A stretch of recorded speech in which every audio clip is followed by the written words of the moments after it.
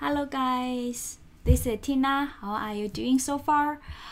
In this video, I'm gonna introduce Proxy and give you some demo which shows how Proxy works in Spring LP, okay, but not as fancy as what Spring did, okay, just show you brief ideas what Proxy is, because it's gonna help you to understand what is LP implemented in Spring, okay, why this way works.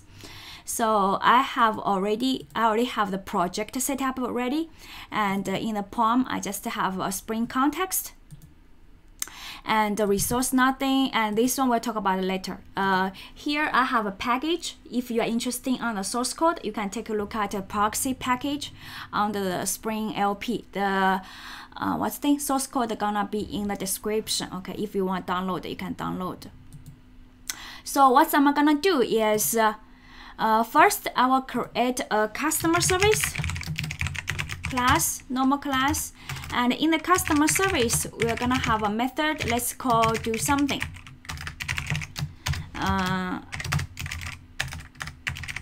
Okay, do something in customer service.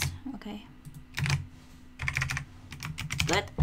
And next one is when we are using Spring, if we want to have a bin for customer service, we don't create by ourselves, right?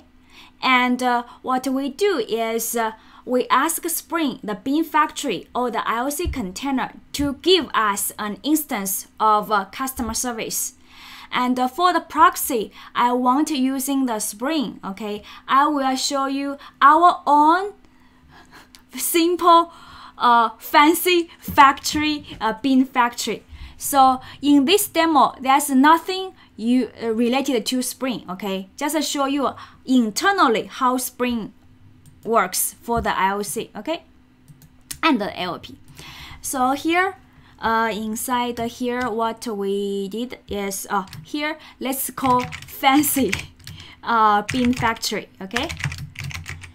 Just kind of like mimic what Spring did, okay? What the Spring does, but very simple, very easy way, okay? In the bin factory in Spring, we have what? We have a get bin method, okay?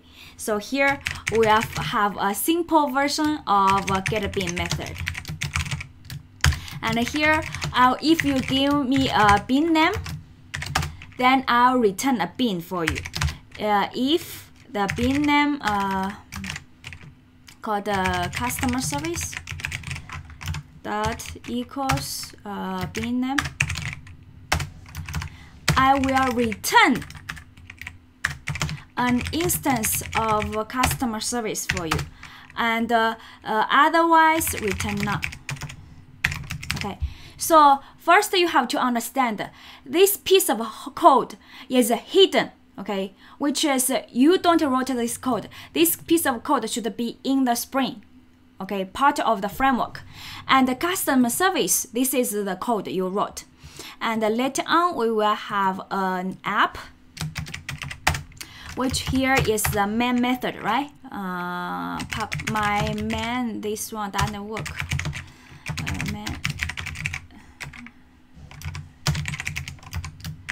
And when we use Spring, what we're gonna do, we'll get the application context, right? Using class path XML application context, or using annotation configuration application context to get an application context, or get a bin factory, then to get the bins, okay? And here, since we are trying to mimic the bin factory, we have to create a bin factory here. This is a step you get application context, but here we just directly new, right? After you get a bin factory, you can call the bin method, right? Then here, I want to get an instance of customer service. Do you see this is familiar to you? Customer service. And here, since we just return object, we have to do downcasting. And here we call dot do something, right? So this piece is the code you wrote, and the customer service is what you wrote. But for the fancy Bean Factory, this entire class is the Spring framework do for you. When Spring start up, it will load all the instance, and when you're using get bean, Spring will give you a bean. And here, our fancy Bean Factory, based on the bean name, it will give you a bean. Okay, and let's run it.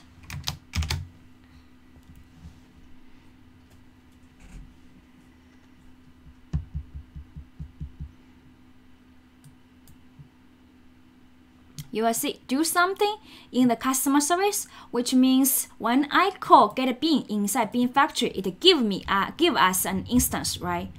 And how proxy works? Proxy is here. At runtime, Spring will create a proxy for you at runtime. Okay, so this piece of code now I'm writing is inside the framework. It's not a program to write. Okay, so at runtime, Spring will create a proxy class. This one will extend this customer service, and for this one, we will also have this method. But this piece we'll call super dot do something. Okay, this piece is in the framework, and at a runtime, here the Bean Factory will no longer return customer service. We'll return customer proxy, but there's no code change in app in the customer service. Okay, this one and this one are hidden to the user who use the Spring framework.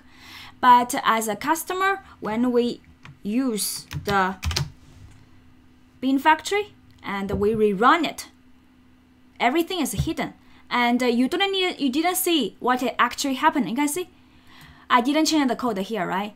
And it still will say do something in the customer service. But actually, whatever this Bean Factory provide you, the instance of the Bean Factory give to you is not customer service directly new using this one. It actually return instance of customer service proxy. Okay, and later on, if you want to do some extra work, okay, suppose here I want to do some logging, right? And for do the logging, this is a cross-cutting concern. Cross-cutting concern, yes, which is the feature which will be used for the entire application. If we are directly using the logging here, I have to add if I want to change, I have to change for all the code using this logging. Instead, what we did is we have a logging. Let's using logger aspect. Okay, and here we will have a public void log message log before. Okay, system out logging before method being executed.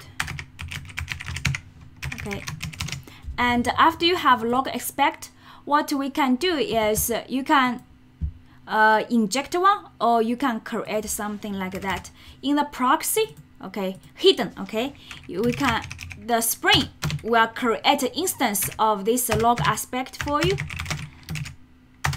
and also before actually call the do something, it will call log before. Okay, logger log before. Okay, so this one is also hidden, but you just define what kind of aspect you want. At a runtime, Spring will, based on the configuration, and then it will know, okay, before actually call the do something, I will do some logging information. When we run again,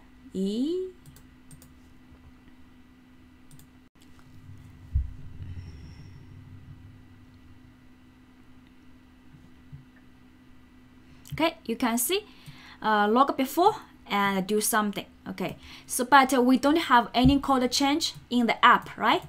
We don't have any code change in the customer. Okay, even though this statement executed before that, but actually we didn't do because everything is hidden.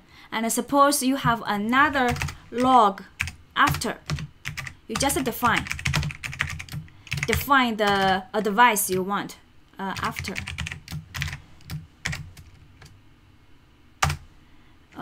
Then here just a copy, okay? This one I using after being executed. Let's differentiate, okay? And then in the customer service proxy, which is the proxy Spring created for you, before doing something and after this method is done, it will also do something. So this is runtime weaving, okay? But here we just manually do it, okay? And run again.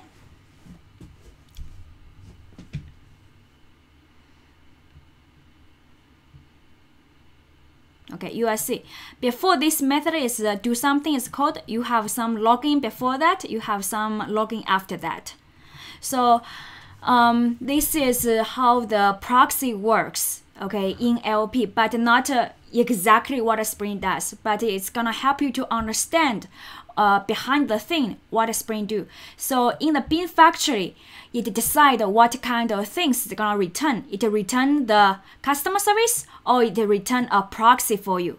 Okay, so it all controlled by the configuration and all controlled by a Spring IOC container. And we can say that because of the Spring IOC container, the infrastructure which support ILP, LT to be worked.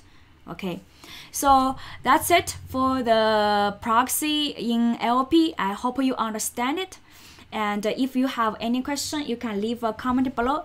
If you want to get the source code of this piece, you can go to the description. I will put a link of the source code there. Okay.